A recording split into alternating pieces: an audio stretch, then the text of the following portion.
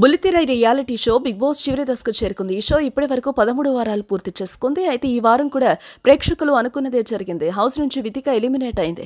భార్య ఇంటి నుంచి వెళ్లిపోవడంతో వరుణ్ ఒంటరిగా మారాడు.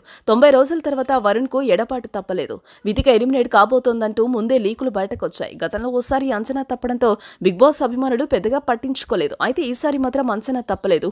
అతి తక్కువ ఓట్లు రావడంతో వితిక ఎలిమినేట్ అయినట్టు హోస్ట్ నాగార్జున ప్రకటించాడు. ఇన్ని రోజుల పాటు హౌస్ లో కలిసి ఉన్న భార్య వితిక వెళ్లిపోతోందంటే వరుణ్ సందేశ్ తట్టుకోలేకపోయాడు. గట్టిగా పట్టుకుని ఏడ్చేశాడు. దీంతో వితిక కూడా కన్నీరు పెట్టుకుంది.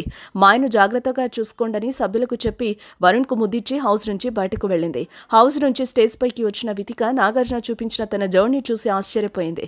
బిగ్ బాస్ ప్రయాణాన్ని తన మనవళ్లకు చూపించుకోవచ్చని నవ్వుతూ చెప్పింది. అయితే వితిక వెళ్తూ వెళ్తూ రాహుల్ పై బిగ్ బాంబ్ విసిరింది. ఈ బాంబ్ ప్రకారం బిగ్ బాస్ ఆపమని చెప్పేంత వరకు హౌస్ లోని బాత్రూంలన్నీ రాహుల్ ఒక్కడే శుభ్రం చేయాలి. హలో, మిమ్మల్ని సినీ సెలబ్రిటీస్ రియల్ స్టోరీస్ ఏంటో తెలుసుకోవాలనుందా?